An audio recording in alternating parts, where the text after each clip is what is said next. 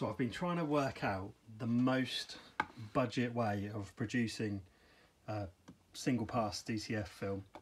I've been playing around with cheap printers. I've tried an R200, R300, and then I started playing around with the R800s and the 1800s, and they work, the 800 and 1800 series, but the DX5 heads are really weak and they're so expensive when they go wrong. So it's just not worth bothering with. So I started looking for all the printers available in Acro Rip, and the 290 is the first printer you get to that supports the colour and white option. So it'll do your colour and then the white on top as it follows. So it's got a printer just big enough to do it. The trouble is the 290 is really rare. There aren't many of them about and they're quite expensive. So I started researching into which heads match the 290 head, and you get the 285s, the 275s, and then you get into some of the RX printers. So there are the R360s and the R380, I think it is, are the same as well, but they get quite expensive. But the RX printers, the ones with scanners on top, are peanuts. So here's the test I did. So I've told it to print once in colour, once in white, and once with colour and white. Now, you have to bear in mind that the printer I'm going to show you doesn't have any white loaded in it. So here's my experimental printers. So this is my R200 that produces some really good white, plain white or coloured prints. You can't do colour and white because the head's not big enough. This is a 4880, which is in bits at the moment because, again, another DX5 head that's pooped its pants. And there's an R800 that was working for a while, and then again DX5 head, delaminated, rubbish. But what I found is these smaller heads will take an absolute beating. Now the one that's in this 200 was completely clogged when I got it, and I've loaded it up with this 6-channel sys system, and the prints are beautiful that come out of that.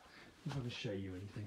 I mean, these are ones I've done before, so there's some black and there's some other colours in there and some white prints, etc. It's been really good, and it's cost nothing. I mean, I got that printer for free.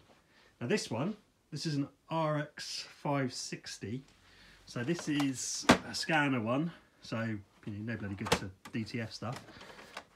But it's the same head that's in the 360, the 285, the 290, the 380, etc. It's all the same, except it's got a scanner on top. I paid £5 for this. The head's slightly clogged, but I'm fairly confident. Put a couple of shots of flush through it and it will be perfect. And this is my experiment. So here's the colour print. As you can see, the yellow's channel's clogged. I did a nozzle check there, so it's the yellow channel that's got an issue.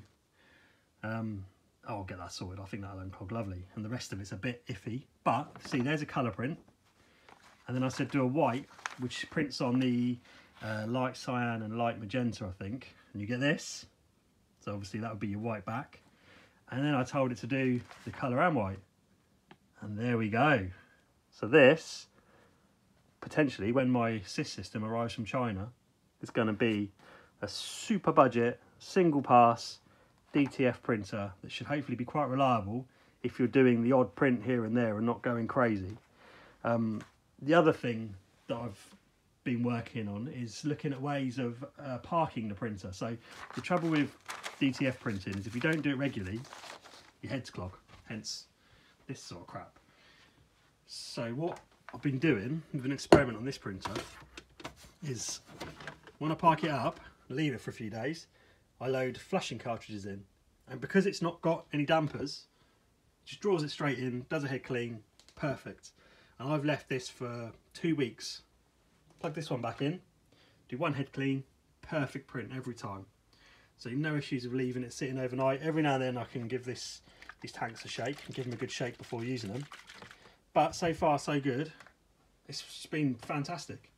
The only issue is you can't do single pass prints. But if you just want to do the odd bit of DTF here and there, it's brilliant. I mean, these big printers like this are great if you're using it continuously or if you want to load it on a roll. But if you're not doing it every day, it's going to clog all the time and drive you absolutely potty. And again, the 800's got the same great head that's in this printer, but it's just so weak. So it's a big head, prints faster, great resolution, but once they clog, they're knackered. And then again, we've got the cheap junk, does the job. If you're looking for a quick sort of gateway printer into doing DTF, this is where you want to be at.